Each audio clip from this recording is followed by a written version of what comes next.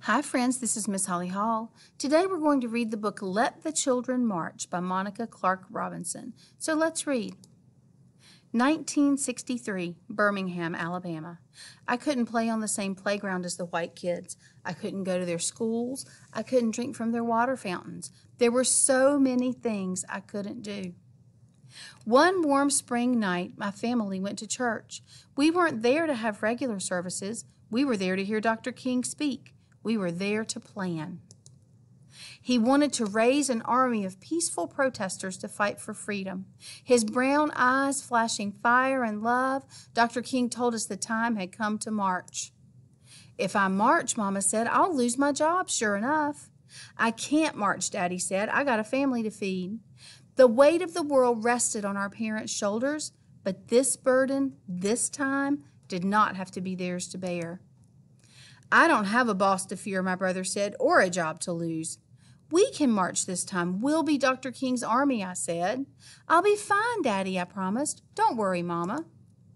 Dr. King didn't like children being put in harm's way. He was a daddy, too, after all. But he said that though we were young, we were not too young to want our freedom. Let the children march. They will lead the way. On May 2nd, a sunny Thursday, boys and girls, brothers and sisters, cousins and friends, we all met at the church dressed in our best, feet ready.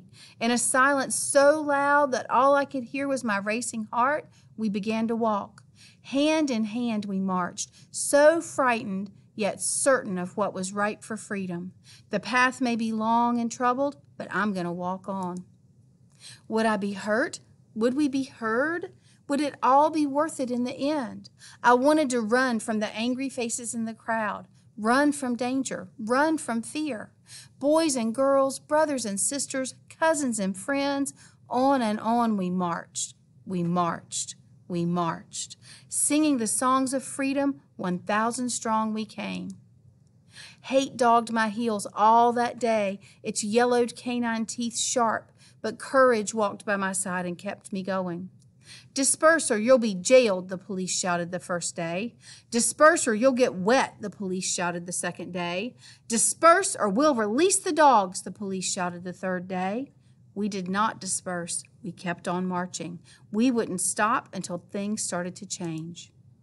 Hundreds of us went to jail on the first day and even more on the second. My turn wasn't until the third day. After I was sprayed by water stronger than anything I've ever felt, rough hands pushed me forward and I fell to my knees in the police wagon. I was going to jail.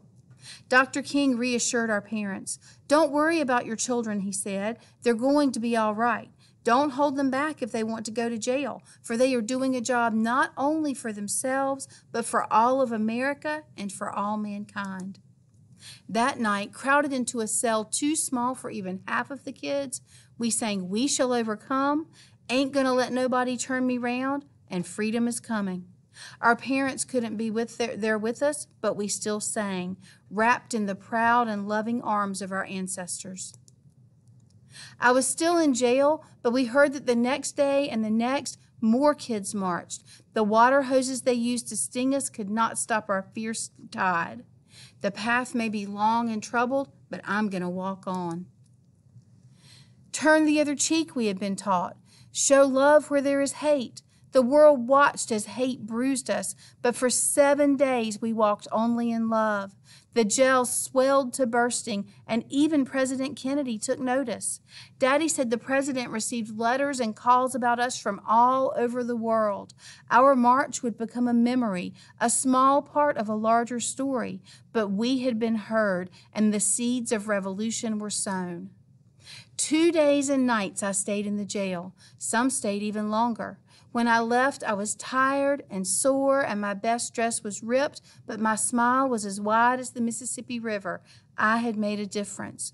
I'm so proud of you, baby girl, Mama said. Your march was what made them see. With nothing more than our feet, voices, and courage, we had done what others could not. Change was right around the corner. We felt it like a cool breeze in an Alabama August. On May 10th, the great news rang out. Dr. King had reached an agreement with the white leaders of the city. Desegregation would begin. 1 month later, I was playing on a playground I'd never been allowed to play on before. 2 months later, my family ate at a diner we'd never been allowed to eat in before. Our march made the difference. We children led the way, singing the songs of freedom, 1,000 strong we came. The end.